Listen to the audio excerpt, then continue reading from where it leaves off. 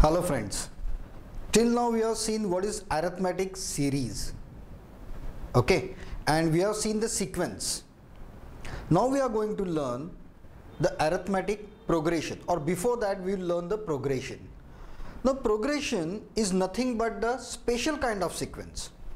Now in progression there are generally three types of progressions are there.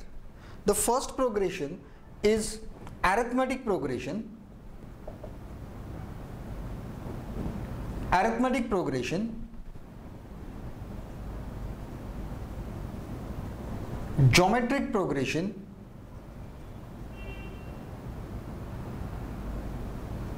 and harmonic progression.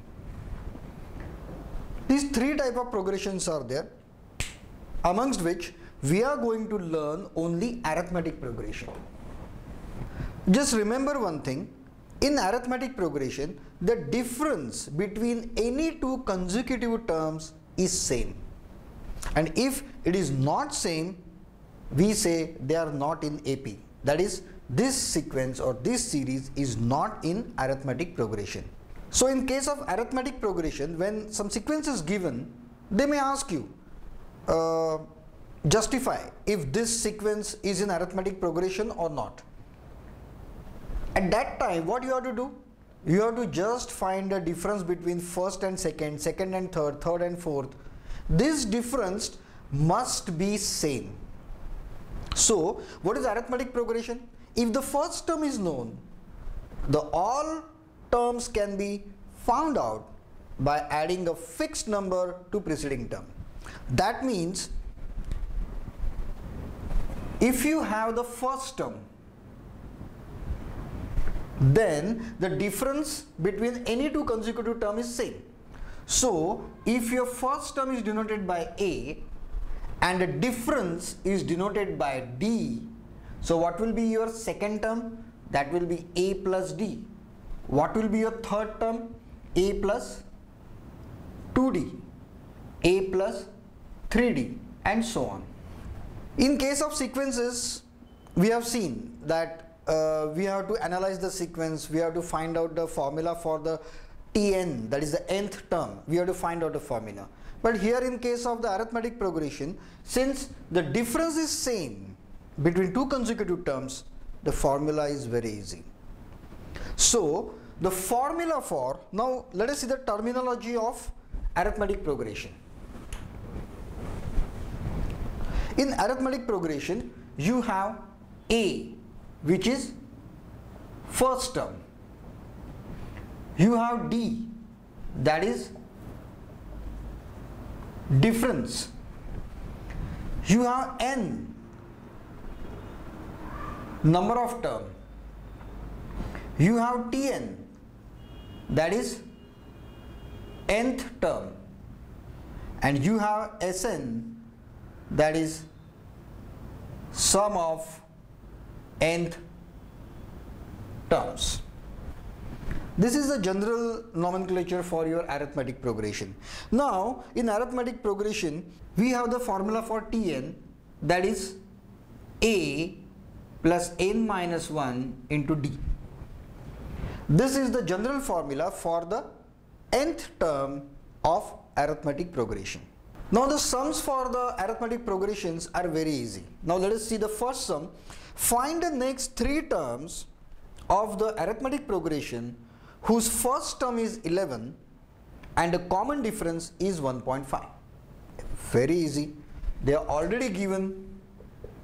First term is 11 and common difference is 1.5, and we have to find the first three terms, that is T1, T2 and T3. Extremely easy.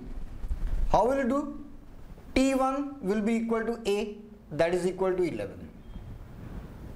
T2 will be A plus D, that is 11 plus 1.5, that is 12.5. And T3 will be A plus 2D, that is 11 plus 1.5 into 2, that is 3. So we have 14. So my answer will be the first three terms of the given arithmetic progressions are 11, 12.5 and 14. You have to write this in a complete sentence. Okay. One more solved example we'll see. They are given one sequence. Okay. The sequence is 1 cube, 2 cube, 3 cube, 4 cube, and so on. And they have asked, state whether the following sequence is in arithmetic progression or not. In your mind, it is fit that the difference between any two consecutive number is fixed. So many times students make mistake. They think that here the difference is 1, 1, 2, 3, 4. So they say that this is in arithmetic progression. But mind well, don't forget these are the cubes and not single numbers. So we have to consider in this case, that is my first term is 1, second term is 8, third term is 27. In this case you need not find out a fourth term at all. Why? Because the difference between first two is 7 and difference between this is 19. So absolutely they are not in AP. They are not in arithmetic progression because the difference between two consecutive numbers is not same. These are the simple examples based on the arithmetic progression. Now we will move to 1.2. In 1.2 the examples are very simple. They are just asked whether state whether these sequences are in arithmetic progression or not, or we have to find some first 3 terms, 4 terms, something like that. So let us move to exercise 1.2. So friends, we have learned this topic thoroughly. We have solved some examples for practice, but we are going to solve all the exercises which are given in the book along with the problem set, then the HOTS, some paper solutions, everything we are going to solve. For further solution of exercises and problem set, please purchase our DVD. You can buy our DVD online by visiting our websites.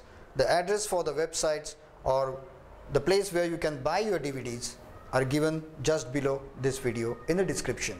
Thank you very much.